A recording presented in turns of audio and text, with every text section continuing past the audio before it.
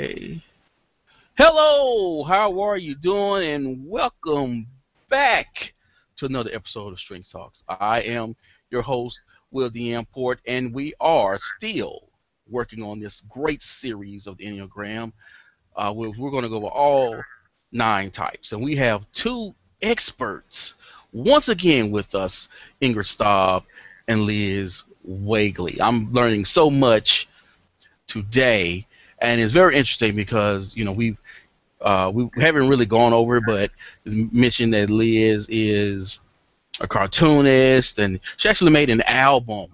Okay, an album. So we're gonna jump into that too, because I want to find out, like, where does the inspiration come from? I'm going to make an album like that. And so we're here today. We're going to discuss the romantic type of Enneagrams, which is type 4. So, hello, how are you doing? Good. Great. And Liz has a little bit of 4 romantic in her, which probably explains the album and the art and all the cool stuff she's created. You got to look like, yikes. I'm like, is that is that a type? Do you run from that type or something? Well, I didn't hear that. Oh, well, she's a type 5, which will be in the next episode, Mhm. but she has a little bit of 4 too. Yeah, we have something called wings, which are the types on each side of us. So I'm a 5 with a 4 wing.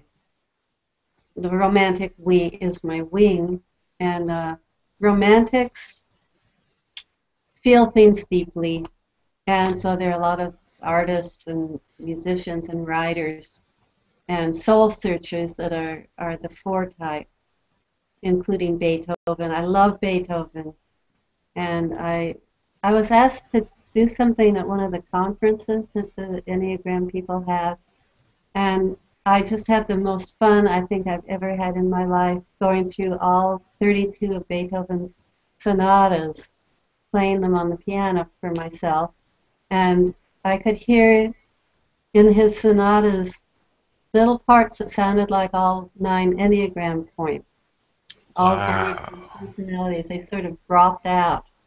And so I made from that this presentation where I would talk about Beethoven, and I would say, and in this sonata, it goes kind of like a perfectionist working over something to get it perfect. Mm-hmm. And that sonata sounded like that one personality. And then there was another part of a sonata that sounded like the 2 with very warm and relating part, and I played that on the at the Enneagram conference, which later I recorded in a studio, a professional studio, and made into a CD. And then I went through all 9 types with various examples for each type from Beethoven's sonatas. And it was Wow. the most fun I ever had to get those sonatas, because I played them all through, which took hours and hours and days to do. And so that's what the CD is. It's called the Beethoven Enneagram. Wow. You are the Enneagram Whisperer. Yeah, that would be a good title. Darn. Too late now. Well, you can go back for album number 2. If I did album number 2, it would be the Bach Enneagram, because I love Bach. And I've actually worked on it a little bit already. Wow. You hear that, people? It's coming out. Be looking out on your iTunes. Now look at that. It's coming. Yes, if you haven't figured it out, oh, I did mention that we are talking about the romantic type. So, and Liz touched on it a little bit, but what are some of the characteristics of the romantic Well, I love type? this because 4 is one of the very easiest to spot, especially in women. The four romantic women dress in a special way. Well, 4s are special. I mean, they think they're And they are special. they're very soul searching.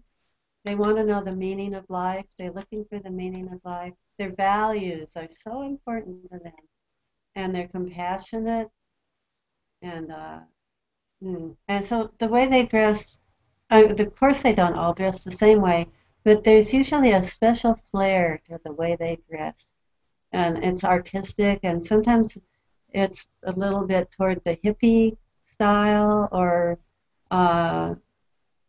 what's that new style? Black, all in black. What's that new?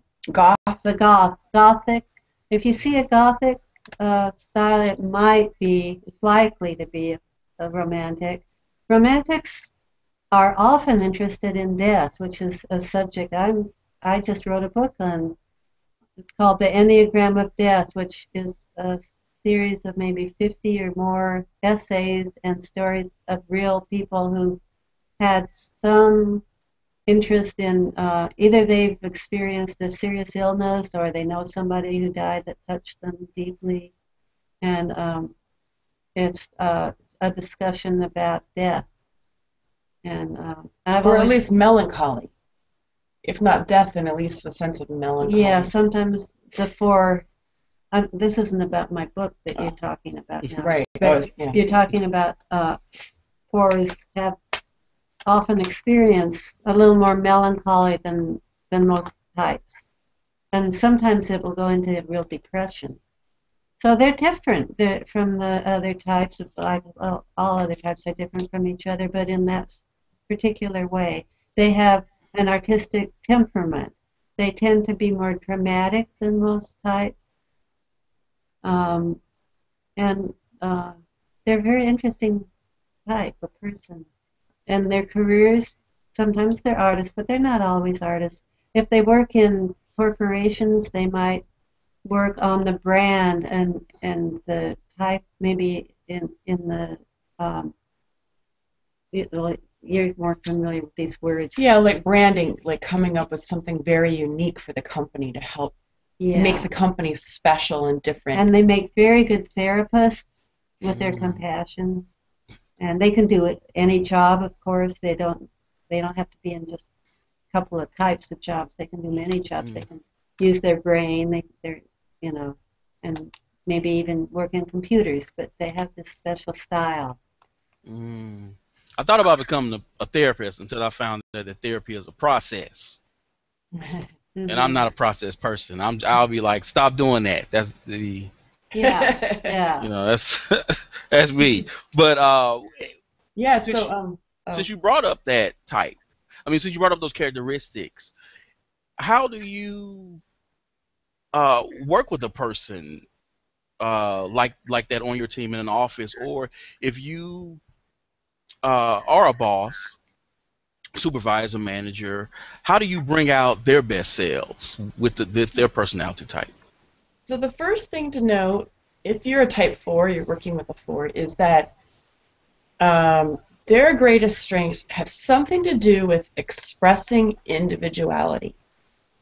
So, as Liz mentioned, with the arts, that's an obvious one, being a singer-songwriter or something. But let's say you're a doctor, it might have to do with honoring the individuality of each of your patients, and having a lot of compassion for each person and what they're going through. So within expressing individuality, there's different types of skills. As Liz mentioned, not everyone's the same. But you probably have at least 2 of these 5. So the first is authenticity. The second is compassion. The third is creativity. The fourth is dauntlessness. And the fifth is interpreting meaning or being very discriminating. I would kind of put in the same category. So anyway, when you're working with someone who's a 4 or you're a 4, you want to really take advantage of the fact that this person is probably very discriminating and is tuned into expressing individuality. So like, in the example we said for branding for a company, boy, if you want your brand to be different and stand out in the marketplace, and you need to come up with something really cool, a 4 might be the person to help you with that. You don't want to be like every other brand out there, so you've got to have some originality. And, the 4s do tend to be quite sensitive and compassionate, so you need to create an environment where they have at least some if there's at least time away from people so they can kind of be off on their own and just they're not being bombarded by a lot of stuff, 24 hours a day. But then they can show a lot of compassion for people in the workplace. Okay, hold on for a second. There seems to be someone at my door, and I see this is what happens when thing is live. Okay, so let me do this for a second.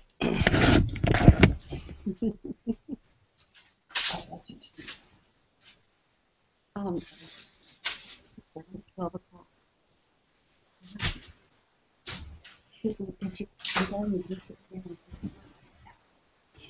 Alrighty. Oh, and I'm back. That was the delivery man. Looks like some slacks that I ordered last month. They were supposed to be delivered by the 23rd. And here we are. Here we are now. Okay, Ingrid, I'm sorry to interrupt you. You were talking about the romantic person. Oh, when you describe that person, it makes me think of Steve Jobs. I don't know why. It's funny. But it Steve does. Jobs has been hard to type. I mean, yeah, some parts of him, because there's that thing, think different is the logo or one of the taglines for Apple. Although maybe it was a type 4 that was on his team that came up with that.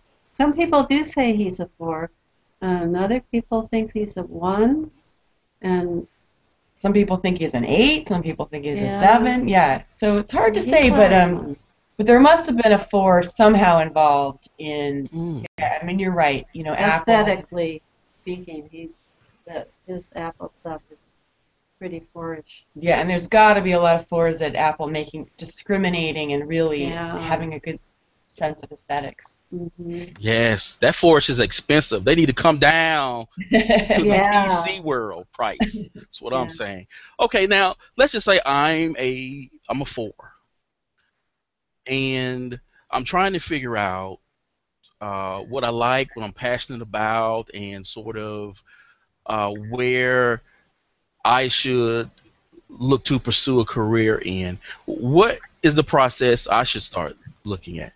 Yeah, it's challenging for type 4s. I was mentioning like the type 1 has it easy. The types 1, 2, and 3 I think have it a lot easier in a way. The type 4, you really needed the opportunity to express your individuality. And so some environments are just not going to provide that for you. So you do need to be very discriminating, and honor what's special about yourself and really take time it might take you a long time. You need understanding, don't you think? Yeah. You need, maybe in general, the smaller environment would be more likely to be conducive to that in general. I have a friend who I think her career story is a great example of how if you're a type 4, it might take you a while to figure out what is your medium for expressing your creativity. She tried cooking. She went to the Culinary Institute. She tried film. She worked at a film school. She tried writing. She applied to creative writing programs. After actually years of searching, she has landed on something really cool, and she started an ice cream business up in Seattle called Parfait Ice Cream.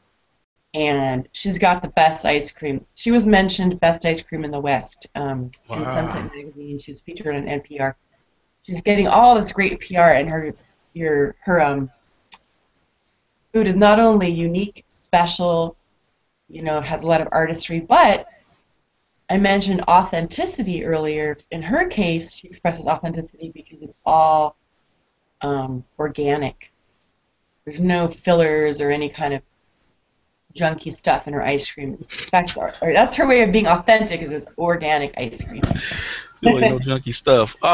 Okay, we talked about careers because this romantic type is very interesting to me. How are they in a relationship? Some fours don't have a relationship. They find it difficult. Wow. So there's some certain types, threes and fours, that don't have as many relationships as other types because it's harder, because they're more, for different reasons, intimacy is a little harder for them. And, not all of them at all, but you'll find less relationships in probably those two types. Let's see.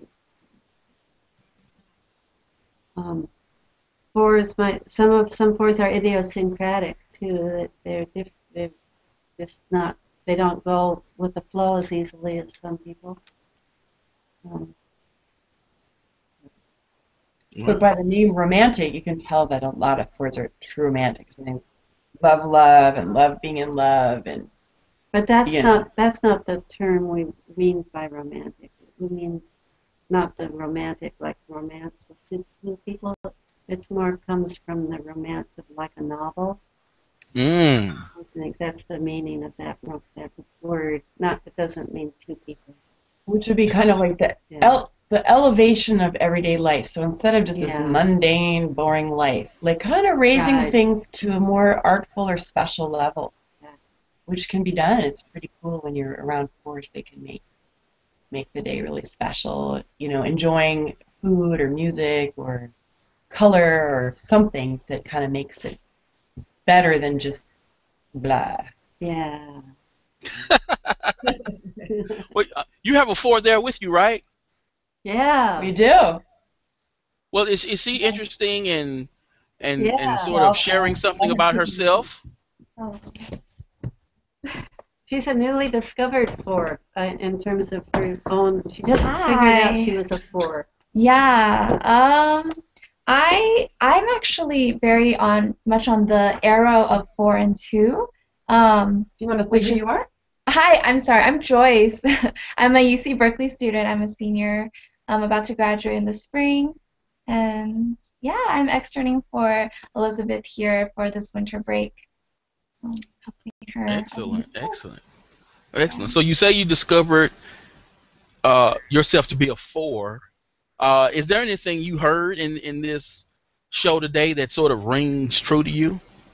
Yeah, lots. I think it's really true that it may be more difficult to or take a longer process to find a career, because even in school, while I was thinking about a major, it wasn't easy to settle on something that I really wanted to do, or something. Even if I have my interests, like I like to write in my free time a little bit, and I really enjoy music. I play the piano.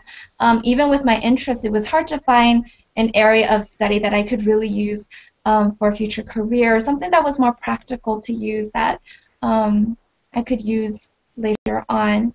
But I think what I learned within these 3.5 years that I've been in school is that a lot of it is it takes patience, and you just try a lot of things and get a lot of experiences, and something will come up, which is what I'm doing here too. One of Joyce's ideas she might like to be as an editor, a book editor. Mm-hmm. And I'd like to mention that our book editor for The Career Within You that Ingrid and I wrote together, our editor was a 4.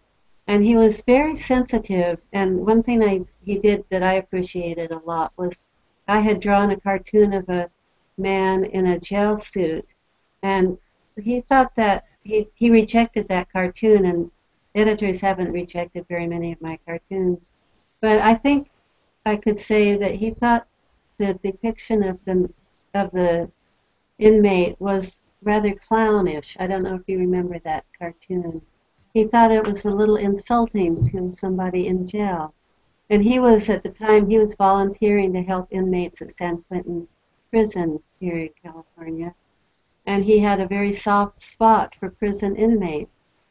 And I thought, what a kind man.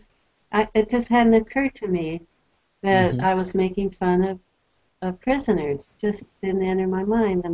And I really thought that was good that he rejected that cartoon. It was something I didn't think about. And so he was very compassionate. And I really like that. And that's typical of And discriminating. And discriminating in a good way, you know, of this romantic type editor. And he did a few other things along those lines with our book. If he didn't think they were good taste, he would let us know, more than any other editor I've had. And I think he's the only 4 editors that I've had out of 7. Joyce, what major did you finally choose? I'm studying comparative literature right now with a minor in education. Yeah. Wow. Interesting. Comparative. That literature is a lot of reading for me. Yeah, it is a lot of reading. It's different from English because you read literature in a different language as well. So it's comparing 2 different cultures or 2 different mindsets that way. Wow. I went to film school. I just rather watch it. So that's how I am. So this is interesting. See, people, we don't just talk about it. We bring it to life. Okay, brought Joyce in, sharing her experiences, because that's how we do it over here. That's how we do it. So thank you, Joyce, for sharing your experience with us today. It was great to have you. Thank you for having me. Excellent, excellent. Ingrid's creeping out to use her car so she doesn't get a ticket. She will be back soon. All righty, people. Again, this is live. You never know what's going to happen. Ingrid has stepped out. So we're going to go ahead and call it a wrap. We will be back for the 5, the observer, which is Liz's type. So I have to do this today because I really want to see what's going on with Liz. Okay. She's been sitting back there and giving all this great information and smiling. So now we're going to turn the tables on her and see what's going on. So again, thanks for watching, and we'll be back.